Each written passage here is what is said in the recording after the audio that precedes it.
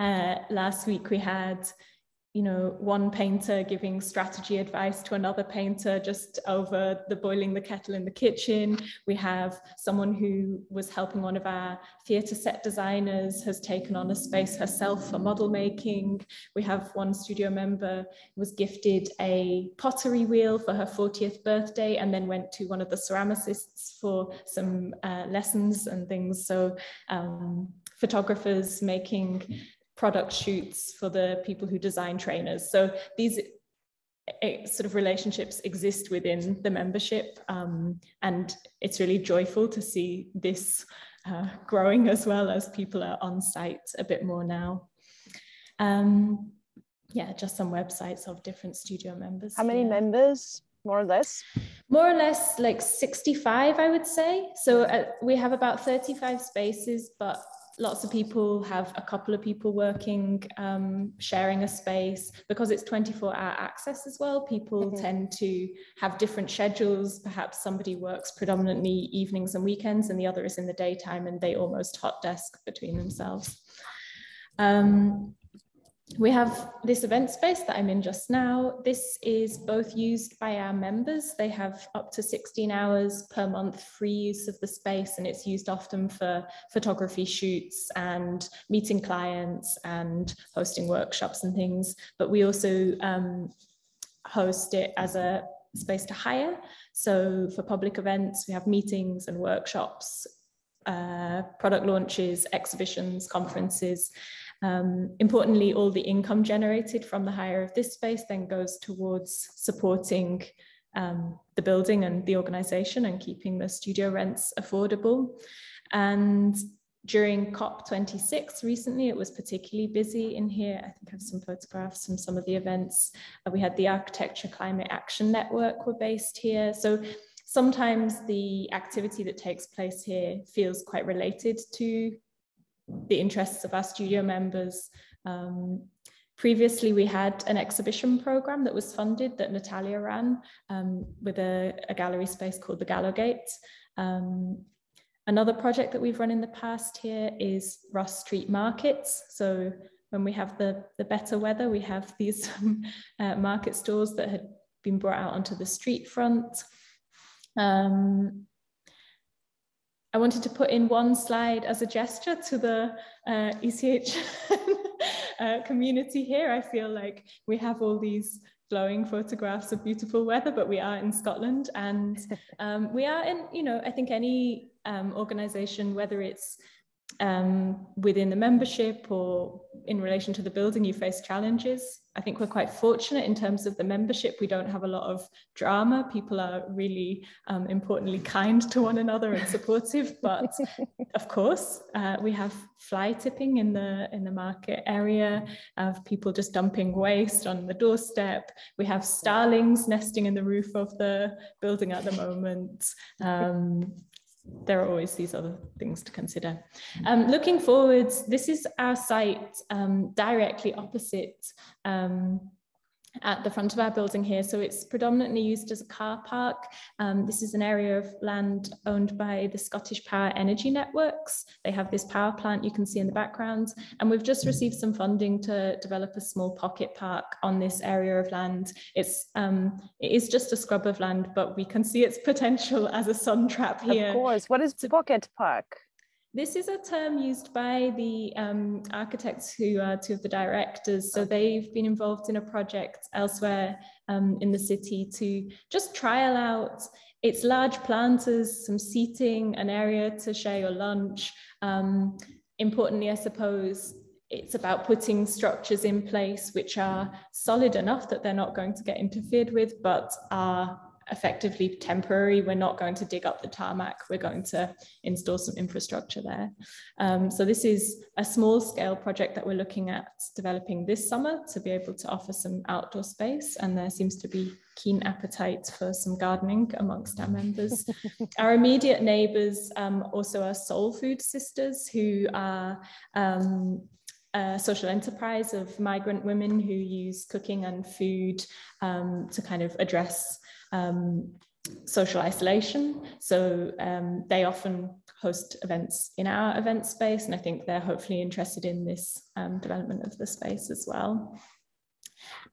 So then the other project that I kind of wanted to speak about and maybe get some insights from others on is Cumberland Street Station.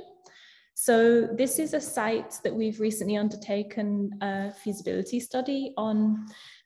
It's an old railway building beneath a live train line. It's 1 mile roughly from our current site. It's just south of the city, and there's a fairly vibrant creative community also in the south of the city as a residential area particularly. So the current status of the project is that we've just completed the feasibility study. We haven't even made a press release for this yet.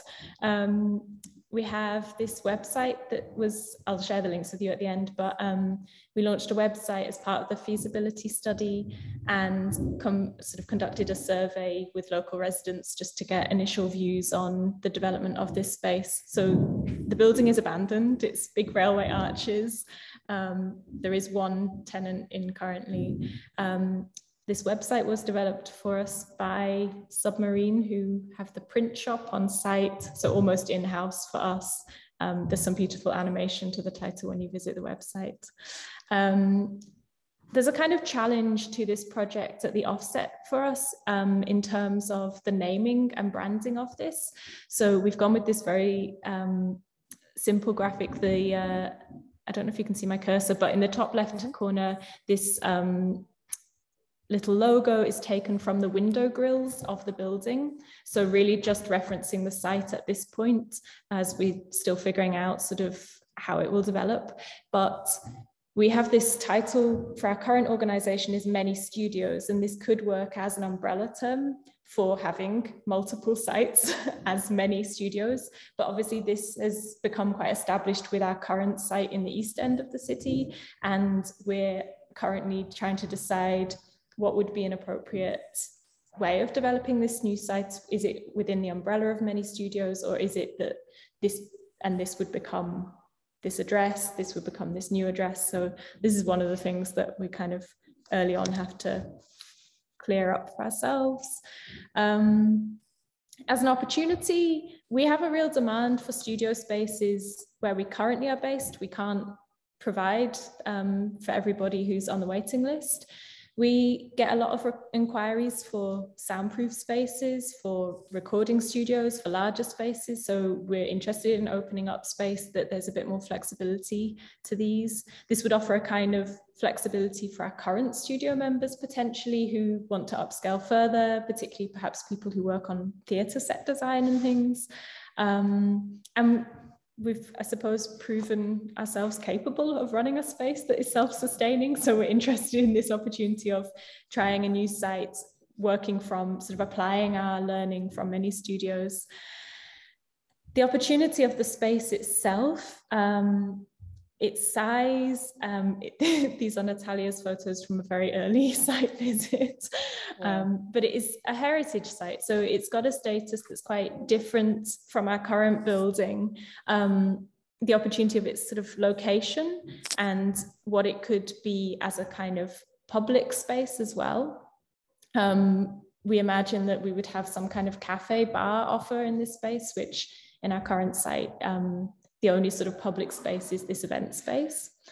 So I'll just show you some photos. This is the floor plan. It's almost triangular and the train line runs directly across the roof of this. And that's still active.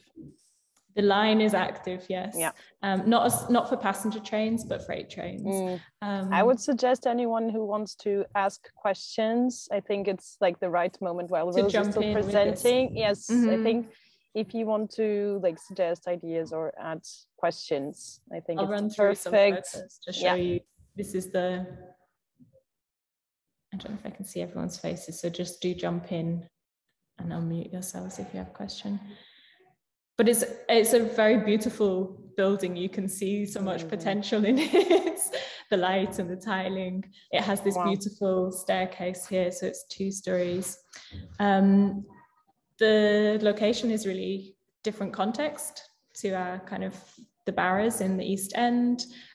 It's in this shaded pink area. So it kind of is a site that would bridge from the kind of city centre East End and other sort of cultural spaces in the south side. And there's a new cycle route that passes directly past this. So it kind of makes a lot of sense as a site. Here you can see the train line that runs across the top. As a kind of comparative study in the feasibility study, you can see on the left side, we have the floor plan of our current site for many studios.